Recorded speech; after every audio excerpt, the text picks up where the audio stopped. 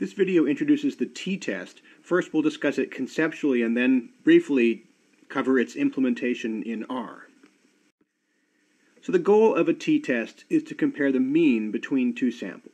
So remember that statistical methods test a null hypothesis, which must be a unique, testable statement, only one possible outcome. So when comparing means, the null hypothesis is typically that the two samples come from populations with the same mean, or that the population mean 1, mu1 equals the population mean 2. So these are the requirements for performing a t-test, or the assumptions of the test. Your data must be measured with a continuous variable divided into predetermined categories or groups. You must have univariate data, which means comparing only a single variable between the samples. The t-test compares only two samples, and it's designed to compare central tendency, the mean specifically. And finally, the t-test is a parametric test, so the data must be normally distributed. So if you follow the flow chart, you can see how you go from continuous data, one variable, two samples, central tendency with normal distribution. So conceptually, what are some of the factors that would make you think that two samples come from different populations rather than being two random draws from the same population? Well, if you had these two distributions illustrated here, intuitively you'd probably think that they came from different populations, given that they don't really overlap very much. However, in this example, you'd probably guess that the two distributions came from the same population, given that they overlap quite a lot. These two curves have the same standard deviation as in the example to the left, but the difference is that the sample means is much, much smaller. In this third example here, the difference between sample means is the same as in the graph directly above it, but each distribution has a larger standard deviation, and as a result, you probably wouldn't think intuitively that the two came from different populations. They overlap quite a lot, so they're probably not actually really that different. So intuitively, you can see how, 1, the difference between sample means, and 2, the standard deviations of each sample are important for determining whether it's likely that the two samples came from the same population or not. In addition, the sample sizes are also important because we actually really care about the standard error, not the standard deviation. The standard error is a measure of the accuracy of the sample mean, how accurately it represents the population mean. So given that, it's probably not surprising that the t-test basically compares signal to noise. The signal is the difference between sample means. The greater the difference, the more likely it is that they came from different populations. And the noise is something called the pooled standard error. It's called pooled because it's a single value that incorporates the standard error of both samples. Basically, although the equations are not important for our purposes because we'll use the computer to do the math, but basically you calculate the common standard deviation simply by weighting each sample's variance by its sample size, or technically n minus 1. And so remember that standard error is just standard deviation divided by the square root of sample size, but this time you divide the common standard deviation in the left by the square root of the two sample sizes together. Okay, so this formula here, this signal to noise ratio, the difference in means divided by the pooled standard error, is called the t-statistic. But to assess its statistical significance in this null hypothesis framework, we need to calculate the p-value, which is the probability of observing a t-statistic at least as extreme as what we got, if the null hypothesis is true, and we need to compare that to our significance level alpha, which is traditionally 0.05.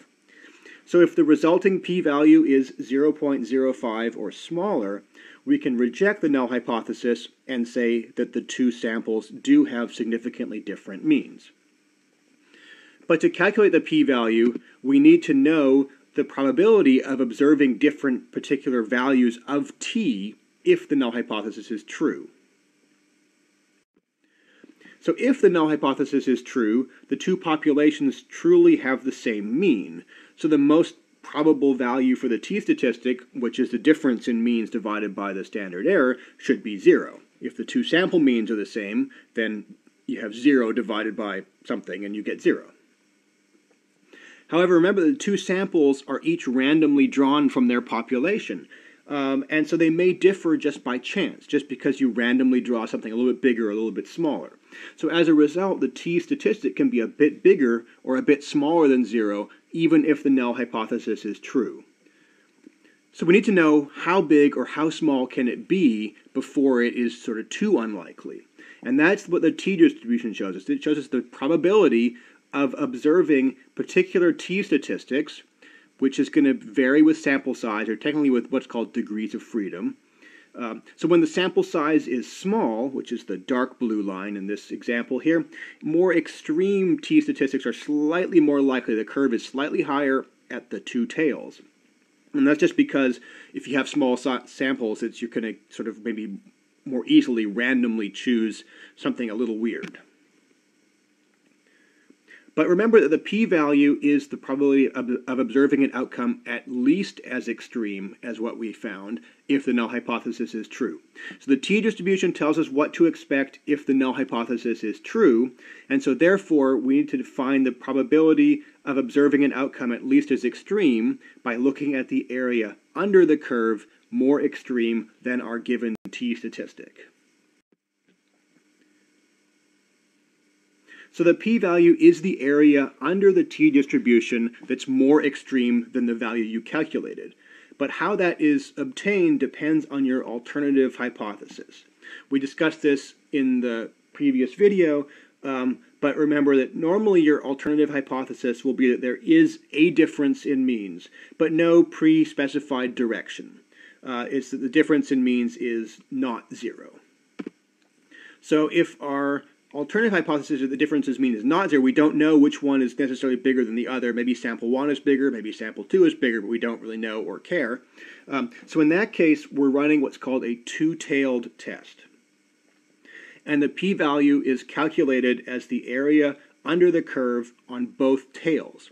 Right? So if you calculate your test statistic and get a t of 2, you need to find the area under the curve greater than 2, but also smaller than minus 2. Because we didn't have a pre-specified direction, and so we didn't know that sample 1 must have been bigger than 2, or vice versa. We just need to know they are different. But if you choose an alternative hypothesis that one sample should have a greater mean, or a smaller mean, this is called a one-tailed test. And in which case you just look at the area under the curve in the direction that your t-statistic actually is. So remember, and this is very important, that you must decide on the alternative hypothesis prior to looking at the data. It's not based on data, it's based on some prior expectation. And so in a one-tailed test, the p-value is based on the area under the distribution beyond the t-statistic in just that one direction. So there are a couple important assumptions that underlie the t-test. First, the two samples must be independent of one another. So this is generally not an issue in the earth sciences, but one way you might get repeated samples or in non-independent samples if you have repeated measurements of the same things. So basically, that's the most common way that this assumption is violated. If you have repeated measurements on the exact same objects, you measure the temperature of your lake at noon, and then you measure the temperature of your lake at noon on the next day. Those are repeated measurements of the same thing. And second, as already mentioned, the samples must be more or less at least normally distributed. The test is somewhat robust to this as long as they aren't really skewed. So if you have a peak in the middle and it's got relatively symmetrical shape of the histogram, then it's probably fine for a t-test.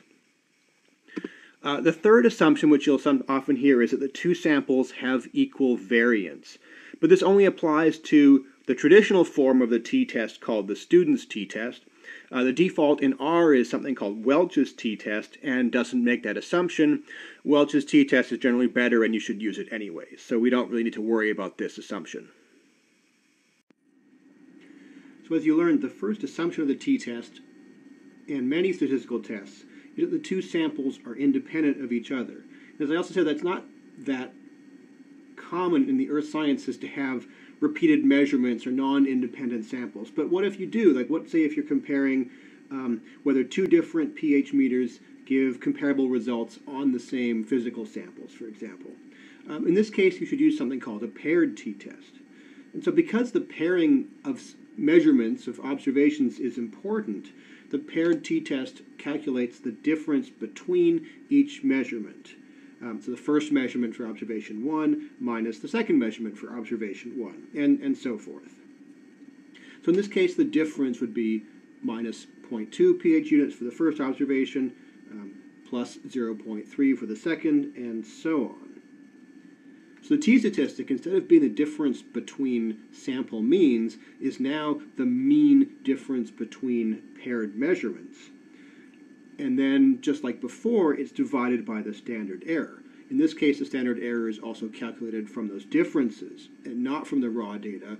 And we can just divide by the square root of n. There's no need to worry about the pooled standard error because the number of observations is the same in each of our two measurement categories. So after this point, the calculation of the p-value from this t-statistic works in the same way that it did with the standard test. So here's how you should report the results of a t-test when you're writing a results section, for example. You should give the means of both samples. You should give the type of t-test. Welch's t-test normally, one versus two-tailed. Is it a paired t-test? You should give the value of the t-statistic.